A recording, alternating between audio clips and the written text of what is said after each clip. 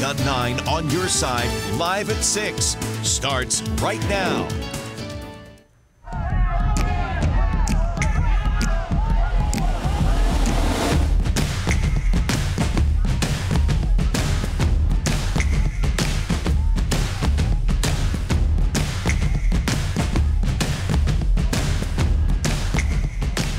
Tonight, day one of the Arizona teacher walkout. The estimated 60 to 75,000 swarmed the Capitol today. 97-degree temperatures, though, cut that short, and there are reports of at least one woman being treated by emergency services. Yeah, Kevin Boughton and Carlos Herrera are live with the very latest from lawmakers and the trip Tucson teachers made. Good evening. Thanks so much for joining us tonight. I'm Stella Inger. I'm Pat Paris. More on that Red for Ed movement in just a moment. But first, a man kidnapped outside of a local AutoZone. Yeah, Tucson police say 66-year-old Timothy Abriola was leaving work at the AutoZone on Irvington and 13th Street when this happened. Several suspects carjacked the man and took him away. Police say the evidence left at the scene indicates he was seriously hurt. Anyone with information should call police. In a separate incident today, a man was arrested on charges of kidnapping a woman. Sierra Vista police say the victim called 911 from a Tombstone Circle K before dawn this morning. Now, she told dispatchers she had been taken from her home while sleeping and had just escaped from a trunk of a car. Officers found signs she had been duct taped. Tombstone marshals pulled over the car after a chase. 30-year-old Sierra Vista resident Chris Gray was arrested. They say he unsuccessfully tried to light the victim on fire. Detectives are looking for possible witnesses at that Circle K. Anyone who has information should call Sierra Vista police. Today, thousands of teachers walked out in a collective action demanding more pay and more resources. That's right. Kevin Boughton is live in Phoenix tracking the very latest from lawmakers and how they'll be paying for it. Kevin. Yeah, Stella and Pat, it seems both sides have really dug in here, and the governor did meet with some of the educators plucked from the crowd today. He talked with them about his proposal. He's trying to win public support for it, while at the same time trying to build support for his plan in the legislature itself. What's the plan, Ducey? What's the plan? Their voices echoed high above the Capitol, but it's unclear if they had any effect on the negotiations over teacher pay happening inside. And we are bringing a change. After Governor Ducey introduced his proposal 2 weeks ago to boost teacher pay, lawmakers have yet to see a version of it that they can actually vote on. Republican Senator Steve Smith is a member of the Education Committee and the powerful Appropriations Committee. Yeah, this pay raise will be in the budget that we are going to pass. And while he's not sold on it, Democrat David Brandley from Tucson conceded that the Ducey plan has enough support to get through the Senate at least. He's banking on an improved economy. We've been here before. I was here 13 years ago when we were saying the same things, and lo and behold, 2008 happened, and our state budget crumbled. Now the governor must find support in the House for his plan. Some lawmakers say they are ready to work through the weekend on a budget whenever they get it. And some Republicans tell me they don't expect the budget bill to drop until next week. The legislature has adjourned and isn't scheduled to be back until Monday.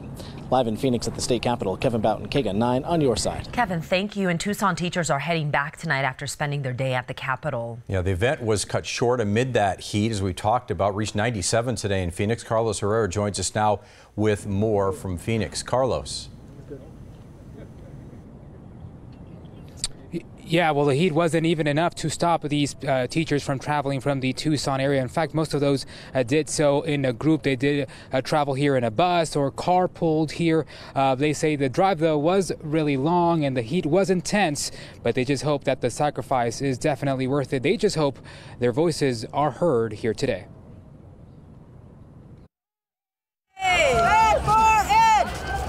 Busloads of teachers making a 2-hour trip from Tucson to Phoenix for a historic day. Traffic was completely insane on the way up. Lots of red for Ed. People honking, people cheering. Would have made a 10-hour drive for this. Why? Because the feeling of solidarity with other teachers. Absolutely worth it. On that bus was Sandy Payton, a TUSD teacher for almost 20 years. This is one of her last bus rides. She plans on leaving Arizona next year because of low pay. I'm going to Texas where they pay first-year teachers more than I will be making in my 23rd year of teaching. She hopes today's march brings change for educators in the future. Whatever happens in this movement is too little, too late for me. We are all in here together. This has brought schools together, districts together, and now we're bringing the whole state together.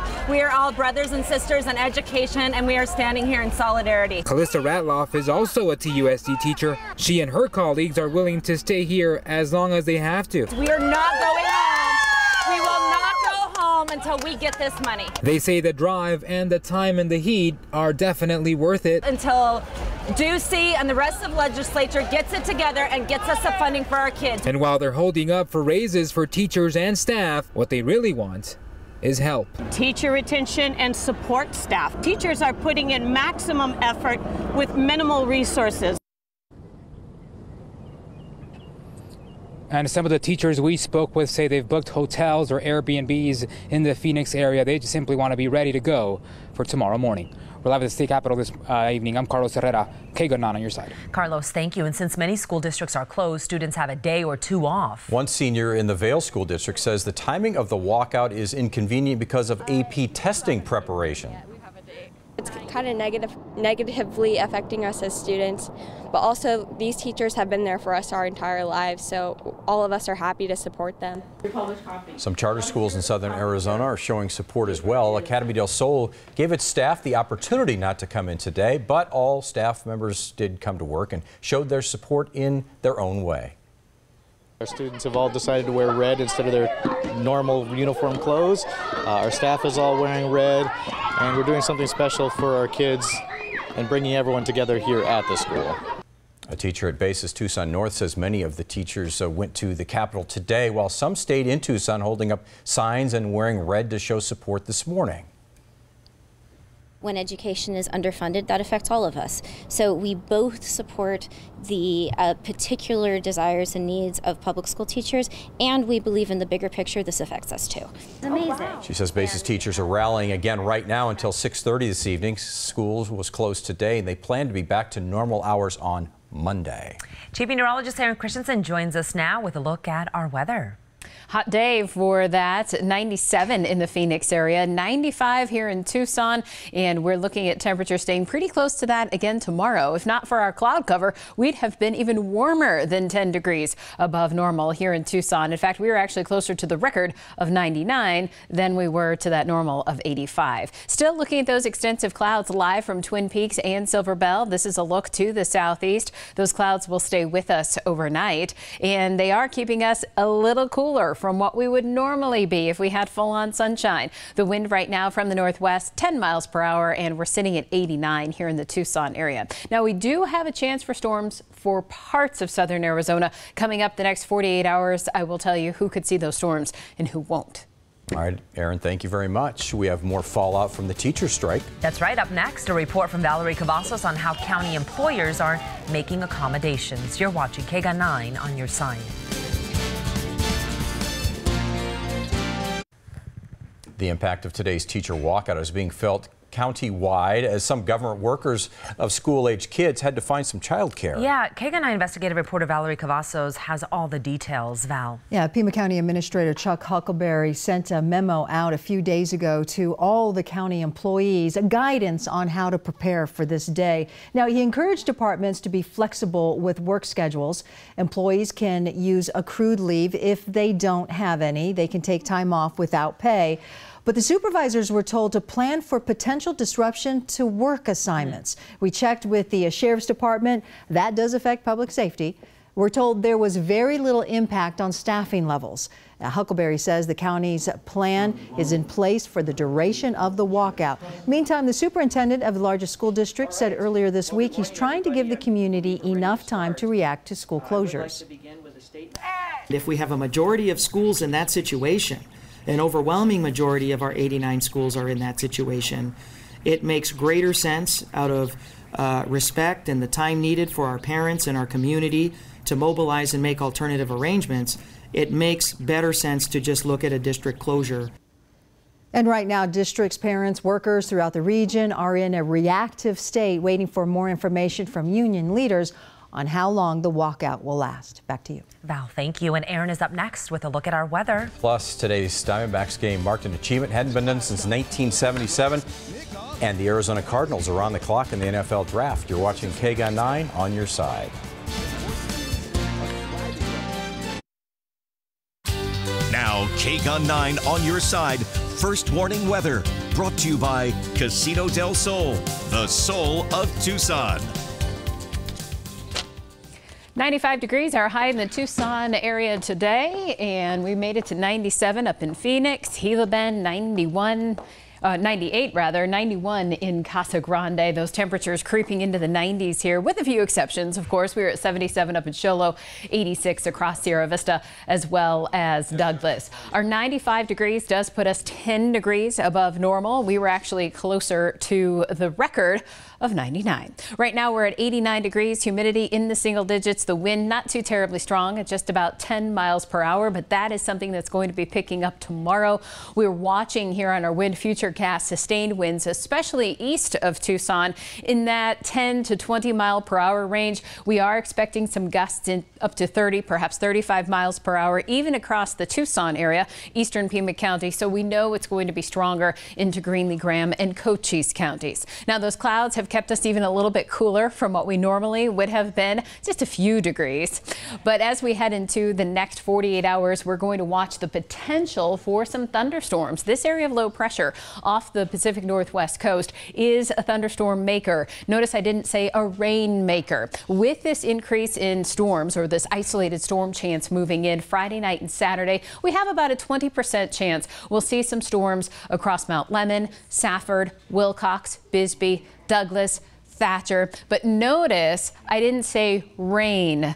Just because we have convective activity and thunderstorms developing doesn't necessarily mean we're going to see some soaking rain. So the chance for storms is still slim, even for those areas at 20%. And when we're in sort of this pre-monsoonal period, we start to get some of those storms going. We're really concerned about the dry brush, obviously gusting winds, erratic winds coming in from all different directions. That can fuel fires if they were to start because of dry lightning. So we are expecting more dry lightning than soaking rain. In fact, little or no rain, even for those places that do carry a 20% chance for storms here as we head through the Friday night and Saturday timeframe. We do have a report of a fire. It's called the Carr Fire, burning in Cochise County. This is on private property now, and we do know that 2 teenagers have been charged with reckless use of something that would cause a fire. So it does look as though this was caused by humans, and the smoke that you're seeing if you live in the Cochise area,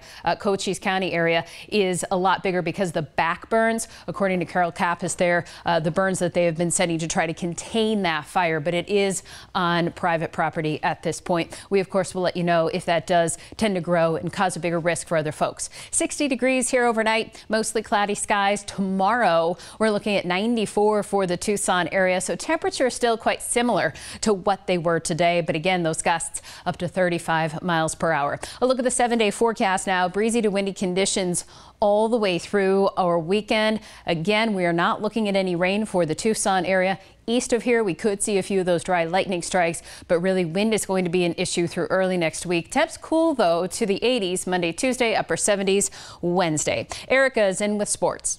Thank you, Aaron. Well, outside the Roadrunners locker room after last night's win, it was Bob Marley that was blasting through the hallway. And if that's any indication, the team feels pretty relaxed and in control after their 6-0 blowout win over San Jose last night. Now, Tucson scored early, and they scored often in their first home playoff game in team history. It was Dylan Strome who led the way with 3 points, yet they were all assists. But it was Aiden Hill, the goalie, who was the star of the night. He was perfect in net, stopping all 21 shots faced. Tucson didn't actually allow a shot on goal until 16 minutes into the first period. Here's Aiden Hill after his shutout performance last night. Just a team game. The guys were boxing guys out, battling in front of our net, and kept their chance to a minimum by playing in their end as much as we could. And yeah, no, we had a great all-around performance, every individual. I thought he looked good. I mean, he made some huge saves, especially in the second period. They really came at us and had a lot of chances in tight. I thought he stood his ground great, and he looked composed in there, and now you got to do it again. Tucson can clinch the series with a win tomorrow night. We are backstage at the NFL draft right now. Mama, Josh is right there. You can see him. It's our 5 o'clock producer, B. Rosen. She is the sister of UCLA quarterback Josh Rosen. And guess where baby bro is coming? He is coming here to the desert. Josh Rosen, chosen by the Arizona Cardinals. They traded up from 15 with the Oakland Raiders at 10. Very exciting. She won't have to go very far to see him play. We will, of course, have more on the NFL draft later tonight at 10 o'clock. All right, stop me if you have heard this before. So far this season, the Diamondbacks have won the series. Now, heading into today's final game in Philadelphia this afternoon, Arizona had won all 7 of their series to start this season. Now, we'll win today, and they'd be the first team to win the first 8 series since the 1977 Dodgers. All right, pick this one up.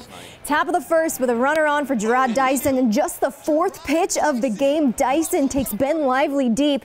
A 2-run home run. Diamondbacks up early, 2-0. They lived by the long ball today, 3-0 in the 3rd for Nick Ahmed with runners on the corners. He goes yard 2. That extends the Diamondbacks lead to 6-0. Later in the 3rd, this time David Peralta takes a turn. He sends one to the section next to where Nick Ahmed's ball landed. D-Macs take this one 8-2. They have now won 8 straight series to start the season. Pat, do you know what happened in '77 with those Dodgers? I do remember what happened in 1977 with those. They lost in the World Series. They did. Maybe the Diamondbacks will have a little bit better luck this time around if things keep trending in that direction. Let's hope they keep that up. But I don't know about you guys. I've already sent in my ticket requests to B. Rosen for the Arizona Cardinals this fall. So the funny thing about that is she said, you know, wherever he gets drafted, I'm going to go there to that city. Yeah. Well, welcome back to Arizona. Yeah, you're just coming right back here to the desert. Very exciting. Thank you, Erica. The annual party celebrating the plant that symbolizes life here in the borderlands. It's a 10-day event filled with tasting, seminars, live music, and lots of tequila. You're watching KGUN 9 on your side. The Heritage Agave Festival goes for 10 days and is packed with tasting, seminars, music, and lots of partying. And that is going to be starting tomorrow. Looks great. We'll be right back. Stay with us.